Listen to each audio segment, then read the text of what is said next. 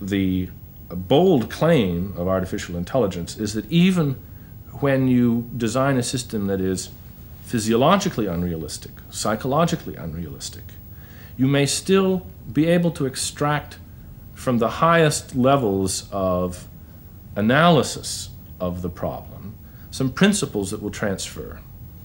You may be able to get some concepts out of this engineering exercise that will be fruitful when applied to the empirical investigation of how we do it. But this is always what happens in the making of models or the making of machines which do various tasks from which we can draw fruitful analogies. One doesn't want to say that they're identical to our natural processes. For example, the idea, for instance, that the mechanical force pump has features in common with the heart would not make one want to say that the heart itself is driven in the same way, but we can extract at a high level of abstraction certain principles which are common to both. Oh yes, and I think you'd know more about this than I would, but I believe that the actual development of things like pumps had an important, inspiring and elucidating effect on the development of interesting physiological hypotheses. Well, now, is it true to say then, therefore, that the science of the artificial as applied to intelligence, that the simulation of intelligent procedures by mechanical devices has actually helped us and in understanding what we do in the way in which we grasp the world, handle it and understand it and so forth? And are there limits to what we can learn? Yes. I think that it has helped. I think it's been fruitful, but you have to look in the right place. If you look at the actual hardware products of artificial intelligence, they're a relatively unimpressive lot. They're a bag of tricks, pretty much. And even when they do mimic a human being, it's usually for spurious reasons. They've put a bunch of tricks in there to make it seem more human than it really is. But one shouldn't judge the field by those gimmicks and illustrations, which is really all they are. The real products of the field are conceptual. They are, in fact, that's why I'm interested in it, is it looks very much like philosophy.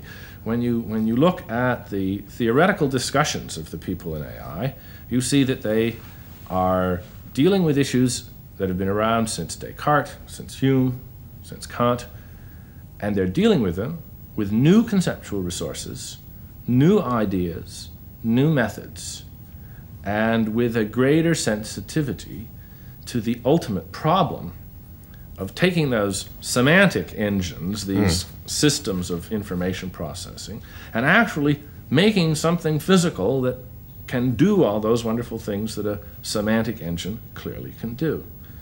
I think that perhaps the best example of this, and it's a very abstract point, is something that I call Hume's problem. Not because Hume solved it, but because he labored mightily with it. Hume wanted to have a theory of the mind, and like others before him, like Locke and Descartes, he had his basic building blocks, he called them ideas. He had impressions and ideas. And they were like little pictures, little mental pictures. They represented, in virtue of resembling, the idea of a cow was cow-shaped, presumably. I mean, that's roughly the way it seemed to work. He was conveniently vague about that. Now, he couldn't imagine how a mind could work without filling it with lots of these little representations, which he called ideas. But he also recognized that a representation, something like a picture, doesn't really do any work. It isn't any good. It isn't really a representation at all, unless there's a sort of observer, a sort of agent that's looking at it and appreciating it and understanding it. If you put a road map under the bonnet of a car, this is utterly futile unless you've also got some wonderful gadget under the bonnet that's going to look at that in some way and interpret it, perhaps in order to keep the car on the road or something like that. Otherwise, you've got an entirely gratuitous attempt at representation there. So Hume saw that representations without representation users were sort of futile. But he also saw that if he put then a smart observer in there to look at the ideas, then we had the problem simply postponed. What was in that smart observer's head? More ideas? and another little tinier observer watching them, and we generate an infinite regress of representations, and users and watchers, and the representations in their heads, and so forth, ad infinitum. Now, that particular bogey, that fear of that regress, has loomed large ever since Hume. And, for instance, it was a major impetus to behaviorism. You find Skinner telling about this infinite regress and how preposterous it is. And Ryle as well. And Ryle as well, yes. Theorists, virtually every theorist that I can think of, has had at least a tacit appreciation of the power of this, the danger of this idea. As soon as you introduce representations, you seem to be off on an infinite regress. And there the situation would sit, I think, were it not for the advent of artificial intelligence, who showed us a way out. They haven't shown us the way we do it, but they've shown an abstract way out of this problem.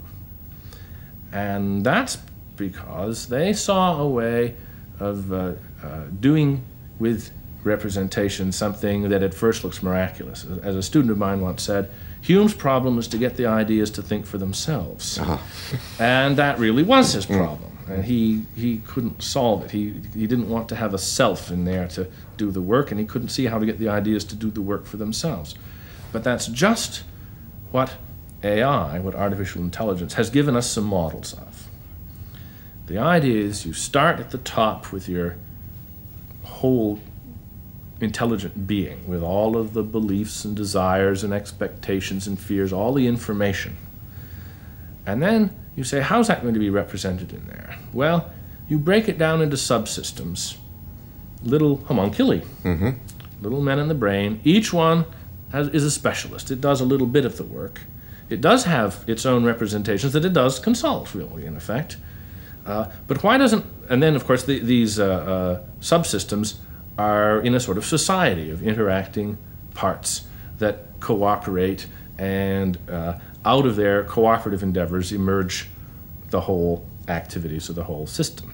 But while one actually introduces the notion of homunculi, Yes. one isn't sneaking in through the back door in place of an infinite regress of spectators and representations, a crowd of spectators who are each of them observing their own little tiny province, because Well, that's another way of being mentalistic in the way that so alarmed Hume, is it not? Yes, but the difference is that you replace the little man in the brain with the committee. But the saving grace is that the members of the committee are stupider than the whole. They are less intelligent. They know less. You don't reproduce all of the talents of the whole. That would lead you to an infinite regress. You have each subsystem doing a part, so that each homuncular subsystem is less intelligent, knows less, believes less, and the representations are themselves, as it were, less representational. And so you don't need an inner I exactly. You can get away with some sort of an inner processor which accesses them in some more attenuated sense. And take a chess-playing computer. You say, well, now we'll break that down into a number of experts. We have a move generator, a bright idea person, and then we have a move critic who will criticize the moves generated by the move generator, and then you have a referee who makes sure the rules are being obeyed, and then you have a timekeeper who makes sure that nobody spends too much time on any one job. And then if you look at the critic, who's got just some of the information, and look at him more closely, you see that he's broken down into a whole lot of little stupider subcritics, each one doing a little job. There's one that simply decides whether the bishop is worth sacrificing at this time. That's not, in fact, a very good decomposition, but you get specialists. And as we all know, specialists know sort of more and more about less and less. And these, in fact, know not very much about very little. But put together into large armies, sort of nested like Chinese boxes, you can get out of the whole system a behavior which looks distinctly intelligent, distinctly human. Now, although one uses the vocabulary of knowing or believing for each of these congeries and little assemblies, that is not to say that they are, as it were, in states of mind about whatever it is they know. I mean, it isn't a claim of anything more than to say that they have a repertoire of abilities to discriminate given alternative situations. That's right. That's right. They're not supposed to be full-blooded conscious mind-havers or minds at all. No, they are diminished minds. They are only quasi-minds. They're only, if you like, pseudo-minds. Now you see, there's a debate which is finely just lexicographic. One can say, well, in that case, they really don't represent at all. They don't really have mental representations that they manipulate at all. If that's the way you go, then you say, well, turns out that we don't really need mental representation to explain the mind. Pseudo-representation will do just as well. On the other hand, you can say, well, I guess representation was not quite such a marvelous and mysterious thing as we thought. If you can have representation in a computer, then maybe we can harmonize the idea that the mind is a system of representations with the idea that the mind is just the brain. It's just ultimately a physical organ with lots of little parts. So that one could imagine then some sort of hyper-elaborate machine which was capable of doing and accomplishing most of the repertoire which we think of as being distinctively human, without in fact having to attribute to that machine some sort of self-conscious state of mind or a screen in which its overall operations were represented to itself. Yes, there's a strong inclination when one starts playing with models of this sort to always exempt the self. Say, well, maybe I do have all of these little subsystems in me, but then there's the king subsystem, there's the boss, there's the one at the center who knows it all and who controls all the others, and that's the really wonderful and mysterious one. That's the seat of the soul. But I think that's a bad mistake. That's a very controversial claim that that's a bad mistake. It's an immensely compelling idea. But I, for one, have been trying to get people out of the idea that that's compelling and get them to see how there's in fact good empirical evidence to suggest that there isn't any king homunculus, there isn't any all-knowing central boss I at all. To revert to the intelligence, the counterintelligence, the spy analogy again, what we want here is a principle like the CIA's principle of need to know. Your agents in the field only need to know a little bit, and you don't let them know any more than they need to know to do their jobs. The rationale there, of course, is if they get caught, you don't want them unraveling the whole system. The rationale in the case of the mind is rather different. It's that only by building up a whole system out of proper parts, which are genuinely proper parts that only do part of the work, can you avoid the infinite regress which is threatened by Hume's problem. Now, if we take that idea to its conclusion, it would seem that there shouldn't be any homunculus, any subsystem which is itself in charge. It's going to be too powerful. We're going to get an infinite regress if we start putting something like that in. And in fact, I think there's lots of evidence now, somewhat disturbing evidence, in fact, that shows that if there were any homunculus in our cognitive committee with which we would be inclined to identify the self intuitively, it wouldn't be the boss. It would be the director of public relations, the man in the press office, who has only a very limited and often even fallacious idea about what's really going on in the system. But he's the one whose job it is to present a good face to the world, to issue press releases, and generally try to tell everybody on the outside what's going on. He can be wrong, he can be massively misinformed, he can be massively ignorant of what's really going on in the system. And many results of experiments in cognitive psychology and in social psychology now strongly suggest that our own access to what's going on in our minds is very impoverished.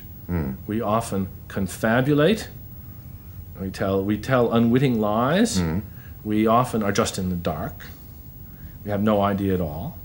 And so the sense which was overpoweringly obvious to somebody like John Locke or Descartes, that the mind is transparent to itself, that each one of us is the ultimate authority on everything that's going on in our minds. We are incorrigible, infallible observers of our own mental life, has been completely overthrown.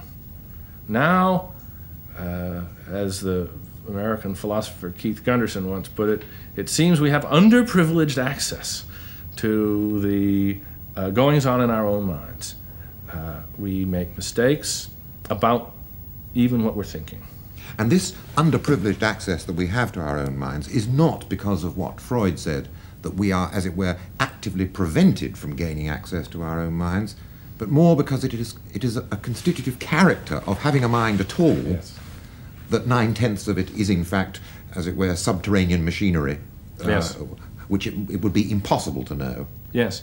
And you see, this is the thing that was hidden from the classical representation theorists like Descartes and Hume, because they conducted the entire enterprise at the purely semantic level, where they have thoughts and ideas which were just pure meaning, in effect, pure reference, pure intentionality, to use a jargon term. And they never really addressed themselves, they didn't know how, to the question of how could anything actually perform these functions? How could anything as marvelous as a mental representation actually work? It was convenient for them to say, well, it's all done in the non-physical mind, and that's beyond the ken of science. Now that we are embarked, for better or for worse, on the research project of trying to understand the brain as the mind, we have to raise these questions. And the beauty of it is that once we raise them, particularly, I think, in the top-down approach, we uncover new problems. We uncover new issues. And some of the old home truths of the introspective psychologies of everybody since Descartes no longer seem true, even. And in particular, the idea that each of us is a sort of infallible explorer of his own mind and can just read off what his ideas are. It's just that very idea is just no longer as compelling once these new results begin to come in.